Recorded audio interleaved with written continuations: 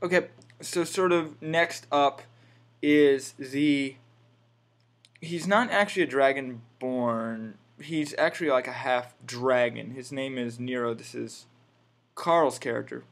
Deus, the necromancer, is Dustin's character. Um, Nero is a half dragon, specifically a half silver dragon. He's not necessarily a dragonborn. He's very similar, especially but he isn't because he has more of a human appearance. He essentially was born between a union of a polymorphed silver dragon, who was female, and a male knight. So essentially, what had happened with him was that this dragon fell in love with this other they had a relationship, and we haven't really gotten into too much detail with that, but essentially, yeah, the stuff happens, and they ended up having a child, and so the knight goes back to his kingdom and doesn't exactly even know too much about what happened. Meanwhile, the dragon, she gives birth to this half dragon, so he's partly draconic. He has some draconic features. One of the things that was really unique that we did was that basically he has human skin, but if he's ever injured, um, his skin won't actually regrow. What will be underneath it and what will regenerate as he heals are these scales. So if he were to if for example if his whole face got burned off like a Two-Face kind of situation, it would literally be his half of his face or most of his face would be now draconic or scaled. He sort of has the jaw because he has the draconic sort of teeth, and he also has a claw on one of his on his arms, on his hands rather. So he's very clearly not human, but he looks mostly human, which was important.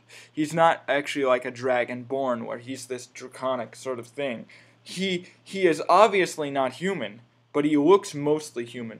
Enough to actually where I gave him an inability where he has this monstrous appearance, so it's hard for him to have social interactions because people are looking at him like, oh God, a monster, because dragon people, very rare, possible, but not exactly a very common occurrence. Like you don't normally have dragon people walking around.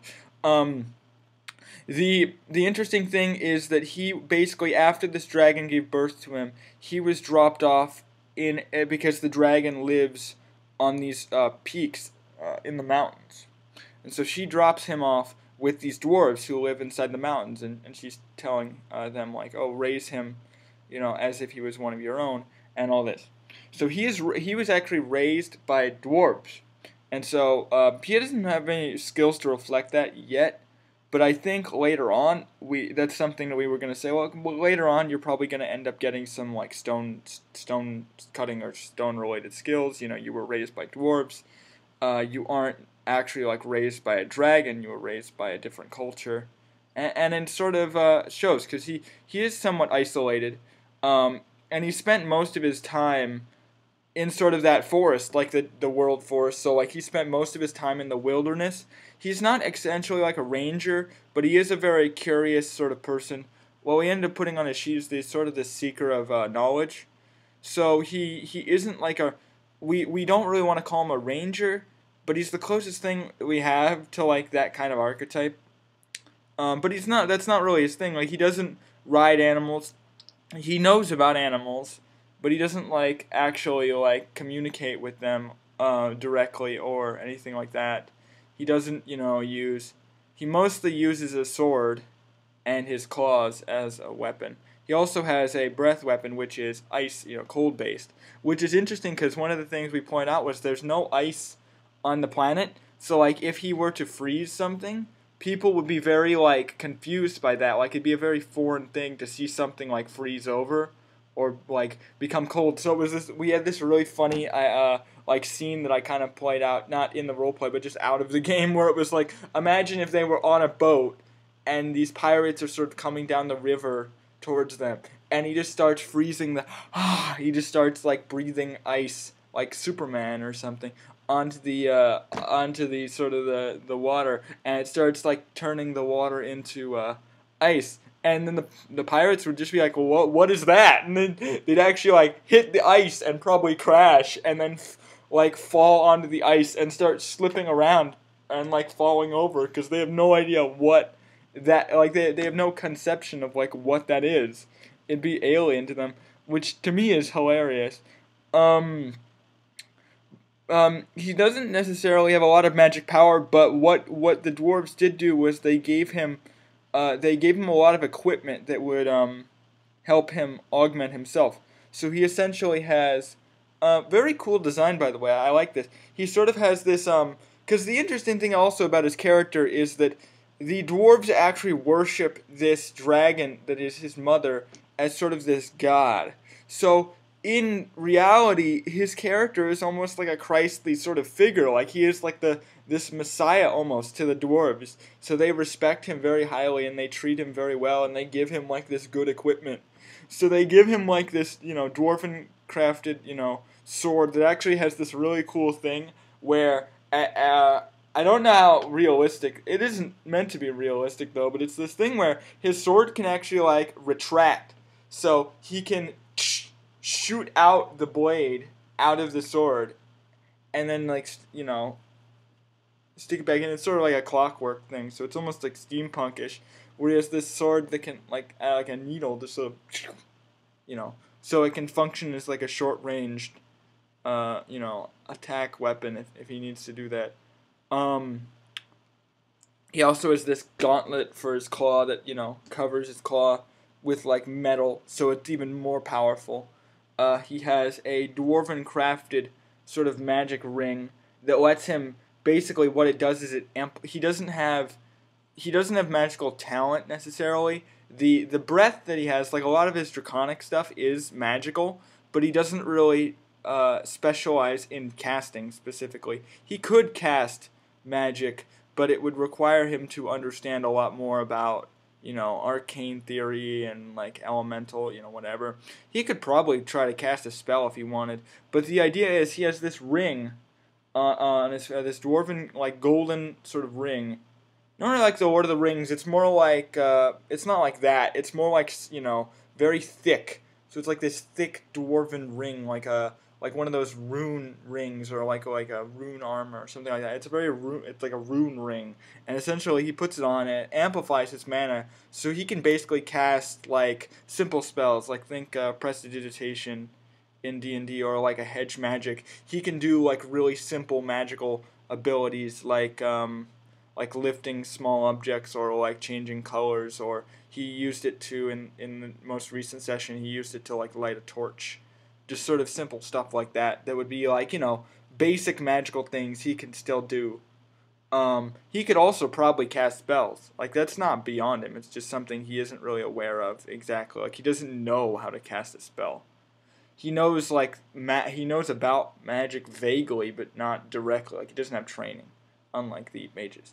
So he, the thing with his character is that, because he lives in the forest, he studies the forest. He's noticed a lot of strange things going on in the forest. Something seems wrong in the forest. So he went to, and was all pre-session stuff that we had set up, was that he went into Corvuston, the town, the academy city, and he sort of went to the mages, and he says, "Oh, you have to do something. The magic in the forest is unbalanced. There's something wrong going on." And they all, sort of laugh, at him. They're like, "Oh, ha ha ha, why should we listen to you? You're a monster." They don't know who he is, so they're like, "Oh yeah, well, sure, we're gonna go into the forest, and you'll probably try to eat us. I don't know. We're not gonna follow you in there." And Deus, who was actually there at the meeting, was like, "Hey, you guys, shut up. He's probably right about. I'm gonna go with him. You guys, you don't know what you're doing." And the old mages just sort of leave them alone. And so Deus agrees. "Okay, I'm going to go see if anyone else can help us. I'll go with you, and we'll check this out."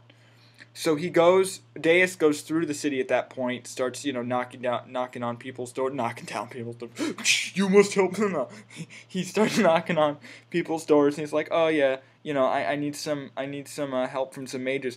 So one of the people he calls upon is one of these mages is living in sort of this like, a hovel of a house. So he's sort of living, and he has all these books scattered around, and his name is Bureg. This is the character of one of our other new players. His name is Dor.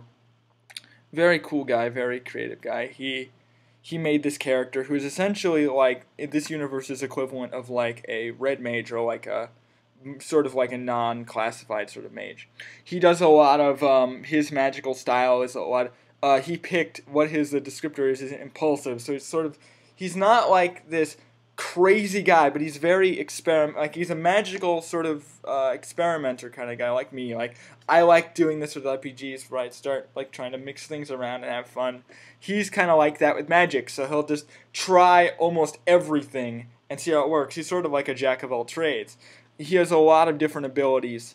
The two major ones that he uses are, I think, telekinesis, so like pushing and moving things around with magic, and then also he uses a lot of alteration or transmutation, very like sort of alchemical, sort of turning, one material into another, or like modifying one thing into another thing, or doing stuff like that. That sort of thing are his specialties. But he's technically only specialized in transmutation, but he's not a full transmuter. He didn't study at any kind of magical college. He's just he was a prodigy who sort of learned magic through his own personal study. And he also loves kind of exploring in the forests. He has basically the way he described his equipment. I liked how a lot of these characters like went into detail, like Carl and Dor really go into detail when they're describing like their equipment and stuff.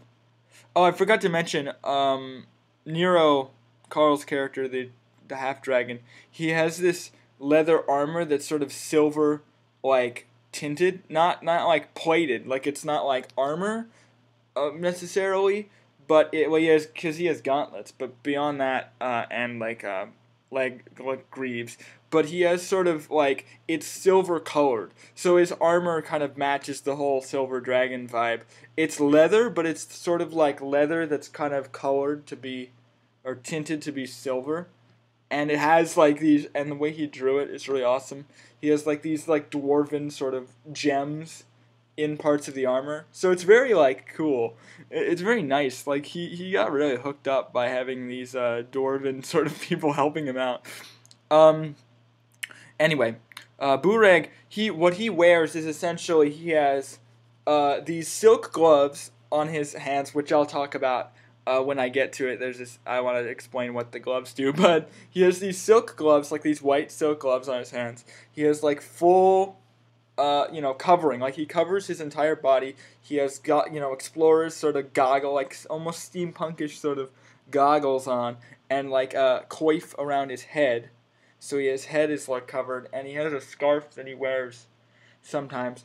And essentially, you can imagine like his whole body is almost covered with like leather and like very light armor, but like sort of imagine like almost like his whole body is sort of covered with something. And he has these, high like these boots that are good for like traversing environments, like they give him a bonus against like, heavy terrain and all this stuff. So he's like decked out for exploring. Like he's wearing full explorer's gear. It's very cool. So this guy is basically the kind of guy who will go around in the forest looking for magical things, or just doing experiments with magic in the forest.